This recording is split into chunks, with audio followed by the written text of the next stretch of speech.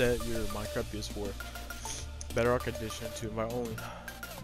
Ever since the Bedrock update came out, I put it on invite only, but people are still able to join, and people just keep joining. And I'd always wonder why, like, why does that keep happening? Well, today I'm gonna show you how to fix that, literally with only one command. So all you're gonna do is pull this up, pull up your channel commands. So all you're gonna do is this slash set maximum players, and then if you want it just to be you just put 1. So now it's set max players to 1, so that means only one person can join this world, and that one person already is in this world, which is you. If you set it 2, that means it can be you and someone else, and no one else can join. And so yeah, that's how you do it.